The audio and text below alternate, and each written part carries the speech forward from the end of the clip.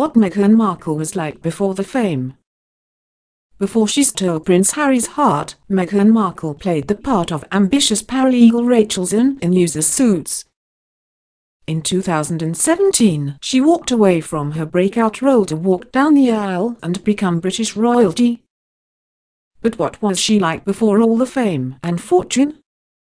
From her feminist ideals at age 11 to that stint on a game show that she'd rather not talk about, here is Markle's once upon a time. She was a Catholic schoolgirl. Markle fell in love with acting at the Immaculate Heart All-Girls Catholic High School in Los Angeles. She starred in several school productions, including Damn Yankees, before graduating in 1999. A former schoolmate told People, Meghan was really charismatic and was a very hard worker and very focused, and you could tell she was going to do something special with her life. She had the talent and focus to back it up, and you could tell she knew the work it would take and she was willing to put in the work. When news of her engagement broke in November 2017, Immaculate Heart was bombarded by reporters. They've been scaling the walls, school communication director Crowley Webb told the Catholic Spirit. Nevertheless, the institution is proud of its alumna. Over 10,000 women of great heart and right conscience have graduated from Immaculate Heart, and we are proud to count actress and humanitarian Meghan Markle among them, the school tweeted. Today, we send her our very best wishes as she celebrates her engagement to His Royal Highness Prince Harry. She grew up around television. It seems Markle was destined to be on TV. After all, she's been around it her entire life. Markle's father was a lighting director and director of photography for Fox's cult classic Married with Children. Every day after school for 10 years, I was on the set of Married with Children, which is a really funny and perverse place for a little girl in a Catholic school uniform to grow up, she told Esquire. There were a lot of times my dad would say, Meg, why don't you go and help with the craft services room over there? This is just a little off-color for your 11-year-old eyes. She became a feminist at age 11 because of dish soap. In 1995, Markle saw a commercial for Ivory Clear dishwashing liquid with the tagline, "Women all over America are fighting greasy pots and pans." That day, a feminist was born. 2 boys from my class said, "Yeah. That's where women belong, in the kitchen," Markle said at the 20th anniversary of the Beijing Women's Conference, per the Washington Post. I remember feeling shocked and angry and also just feeling so hurt. It just wasn't right, and something needed to be done. Her father encouraged her to write letters, and that she did, mailing notes to First Lady Hillary Clinton and to powerhouse attorney Gloria Allray. Her efforts appeared to pay off. It was roughly a month later when the soap manufacturer, Procter & Gamble, changed the commercial for their Ivory Clear dishwashing liquid from "Women all over America are fighting greasy pots and pans" to "People all over America," Markle said. It was at that moment that I realized the magnitude of my actions. At the age of 11, I had created my small level of impact by standing up for equality. She's a political activist and humanitarian. Much like Harry's mother, Princess Diana, Markle is a humanitarian and staunch advocate for those less fortunate around the world. During her senior year at Northwestern University, she interned with Foreign Services in Argentina. I ended up working in the embassy in Buenos Aires for a few months, she told Marie Claire. It was the economic devaluation and our Secretary of the Treasury at the time, Paul O'Neill, was there, so I'm 20 years old, in Buenos Aires, in a motorcade, doing that whole thing. I thought for sure I would still have a career in politics.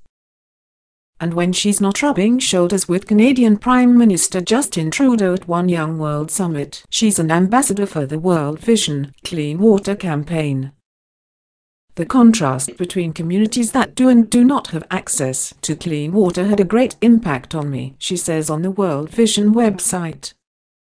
One borehole can bring life-giving water to as many as 500 people. I'm on a mission to build wells in Africa, and I'm asking each of you to join me and see how many wells we can build together. Her first speaking role was opposite Viola Davis. Although her first on-screen appearance was as a background nurse on a 2002 episode of the daytime soap General Hospital, Markle's first speaking role was in C.B.'s short-lived science fiction legal drama Century City in 2004. Acting alongside Lost's Nestor Gamble and Oscar winner Viola Davis, Markle made the most of her line, "Everybody raise a glass." She was the briefcase girl on Deal or No Deal. From 2005 to 2009, there was no escaping NBC's hit game show Deal or No Deal, and if you happened to catch an episode in 2008, you might have glimpsed Markle smiling through her pain. "I would end up standing up there forever in these terribly uncomfortable and inexpensive 5-inch heels just waiting for someone to pick my number so I could go and sit down," she told Esquire. Definitely working on Deal or No Deal was a learning experience, and it helped me to understand what I would rather be doing. So if that's a way for me to gloss over that subject, then I will happily shift gears into something else. She did freelance calligraphy between acting jobs. While a struggling actor trying to pay the bills, Markle did a little bit of everything, including calligraphy for Robin Thicke and Paula Patton's wedding and Dolce & Gabbana's celebrity holiday correspondence. "I would sit there with a little white tube sock on my hand so no hand oils got on the card, trying to pay my bills while auditioning," she told Esquire. "I'm glad that in the land of no one seeming to appreciate a handwritten note anymore that I can try to keep that alive." "But how much does it pay?" "Oh, it's super lucrative. Because there are so few people doing it," Markle said. "What's funny is I probably still have some calligraphy business cards floating out in the world, and I can't wait for someone to call me in a month or something and say, 'Can you do these for my son's bar mitzvah?'" We get the feeling she won't be asked to do the invitations for her wedding. She had a provocative turn on 90,210. Shortly after her appearance on Deal or No Deal, Markle appeared in the CW's teen drama 90,210 in 2008. It was, shall we say, interesting. According to Vulture, Markle was a messy B****ch who lived for the drama in a two-part arc of the 90,210 reboot. Her very first scene was giving a guy a NSFW act in a car, and she continues to wreak havoc on these high school students' romantic entanglements until her quick departure. Being biracial hurt her career. In a 2015 essay for LUK, Markle wrote about creating her identity and finding her voice as a mixed-race woman. By being biracial, her father is white and her mother is African American, Markle thought being ethnically nondescript would help her land roles. Unfortunately, she said that wasn't the case. Being ethnically ambiguous, as I was begged in the industry, meant I could audition for virtually any role. Morphing from Latino when I was dressed in red to African American when in mustard yellow.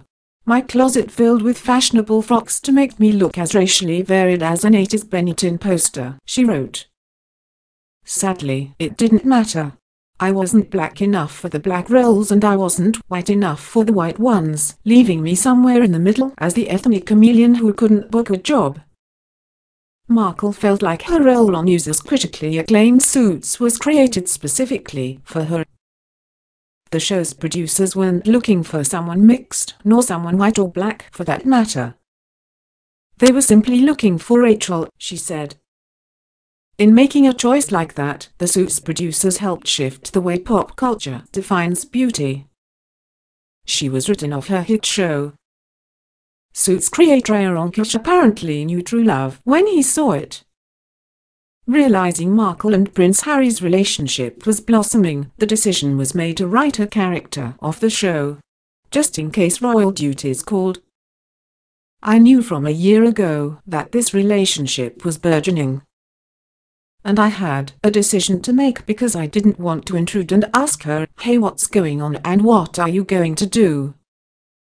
So collectively with the writers, we decided to take a gamble that these two people were in love and it was going to work out, Kirsch told Radio 4's Today via BBC News. What we decided to do was to say, "Look, I would rather have good things happen to Meghan in her life, which would likely mean her leaving the show. So let's plan on that, and it's much easier to undo that, if it came to it, than to just plan on her staying forever and then finding out she's going to go." When asked if Markle would be able to handle the spotlight of royal life, Kirsch left no doubt. "She is just a natural in front of the camera, and her intelligence and poise.